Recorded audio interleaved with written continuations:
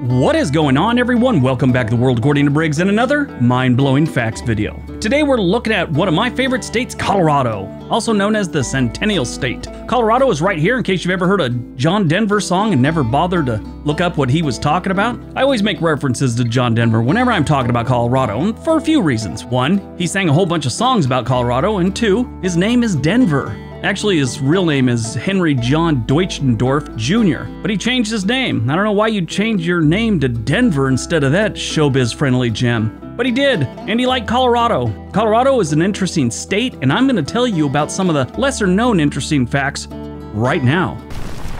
Number 10, the highest paved road in the U.S. Mount Evans Scenic Byway is the highest paved road in the United States at 14,258 feet above sea level. And no, you're not in the Mile High Club if you do the nasty up here. I looked it up. It has to be in a plane.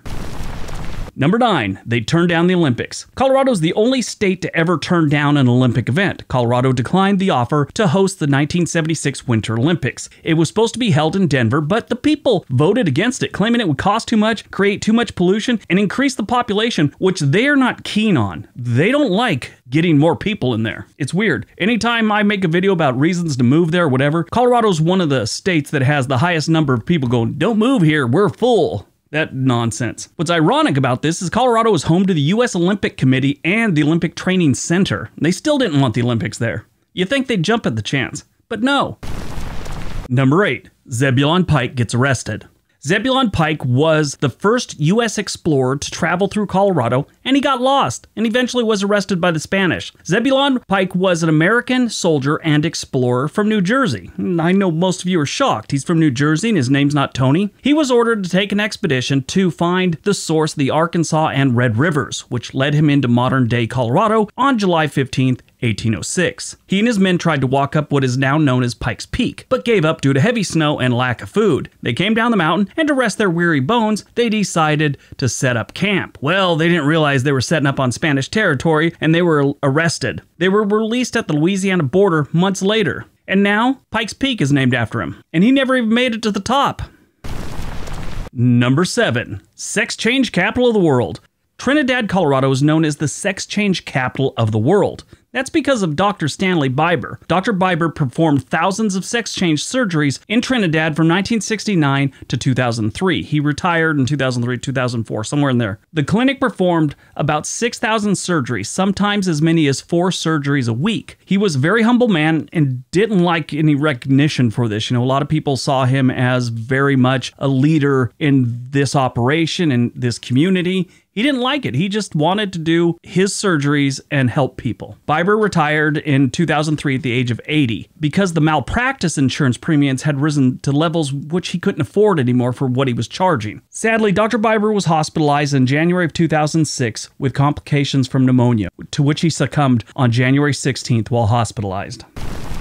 Number 6, the Colorado nuclear blast. Everybody knows they were blown up the Nevada desert for years. Not many people know that they gave Colorado a blast too. Project Rollison was an underground 40-kiloton nuclear test near the Garfield County town of Parachute. Then it was called Grand Valley. It's between Grand Junction and Glenwood Springs, in case you're looking for it on a map. This happened on September 10th, 1969. The bomb was nearly twice as powerful as the one dropped on Hiroshima at the end of World War II. The plan for the detonation was to test whether mining for natural gas could be aided by freezing the gases with nuclear bombs. Yeah, I don't know how the science works with that one, but it sounds pretty weird. To this day, the Environmental Protection Agency runs tests in the area once a year to make sure no radioactive contamination has seeped away from the underground blast. I'm sure it can't be doing nothing good for the groundwater. Number 5, the boys in the original hood. Colorado has had a lot of firsts. The first rodeo, the first root beer float, the first teddy bear, and of course, the first drive-by shooting. Denver had the first recorded drive-by shooting in 1876 when Court Thompson was shot from another carriage. I guess Cortez Thompson, which was his legal name, was somewhat of a rancher and had a reputation for other things. He was a heavy drinker too. He died of cirrhosis. But it was said that he always sold more horses and cows than he actually raised, so yeah, it's shady stuff. This is a great story that includes heavy drinking, getting married to a local madam, and having run-ins with a dude named Soapy Smith. He survived that drive-by shooting and, like I said, died of cirrhosis of the liver years later. Number 4. Denver's airport. Denver Airport is the largest airport in the United States. You'd think it would be Chicago, New York, Atlanta, but no, LAX even. No, it is Denver has the largest airport in the United States and a giant blue demonic looking horse out front as an art piece. An art piece that actually killed the sculpture. Yeah, it crushed him. And they still put it up. By total land area, it is 33,531 acres. It also has the longest commercial runway in the US. It is the 6th busiest airport in the US and the 18th busiest in the world. In 2020, Denver International Airport saw 33,741,000 passengers. Now that was obviously a steep decline compared to past years. In 2019, they saw 69 million, 2018, 64, 2017, 61 million, and then they were pretty much in the 50 million area since 2007. So it's a busy airport, and it's huge. Number 3, the Alcatraz of the Rockies. That's right, Colorado has a place that holds some of the most dangerous criminals in the United States. The Supermax prison in Florence, Colorado is known as the Alcatraz of the Rockies because of how secure it is. It holds all the most dangerous criminals, including El Chapo, who's the notorious drug lord from Mexico, Eric Rudolph, who was the Olympic Park bomber, Richard Reed, who was the shoe bomber, the Boston Marathon bomber, Ted Kaczynski, the Unabomber. Apparently, if you like blowing stuff up, you end up here. They also have Robert P. Hansen, who was a FBI agent for 25 years, who was also giving information to the Soviets and the Russians. Yeah, nice guy. Timothy McVeigh was here, but he opted to have his off button pushed early. But his buddy Terry L. Nichols is still there. Number 2, they got a lot of ghost towns.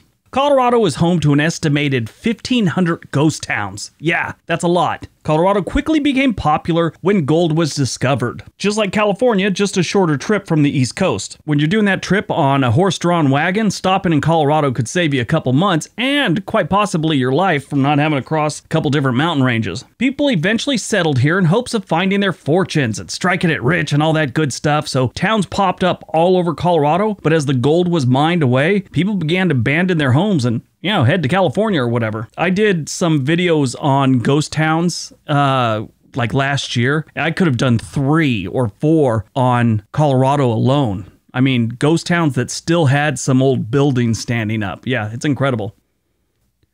All right, before we get to number 1, I will leave a link to some other videos down below in the comment section that are similar to this one that you might be interested in. All right, on to number 1. And number 1.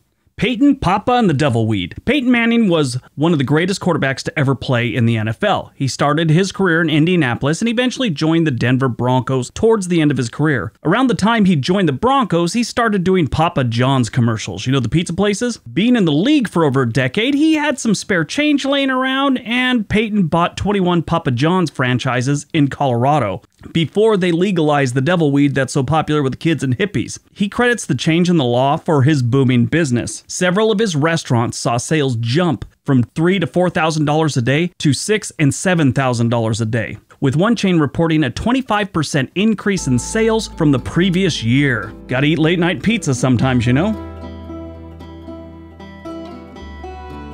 Alright, that's today's video. Hope you guys enjoyed it. Hope you got some information out of it. Everybody have a great day. Be nice to each other.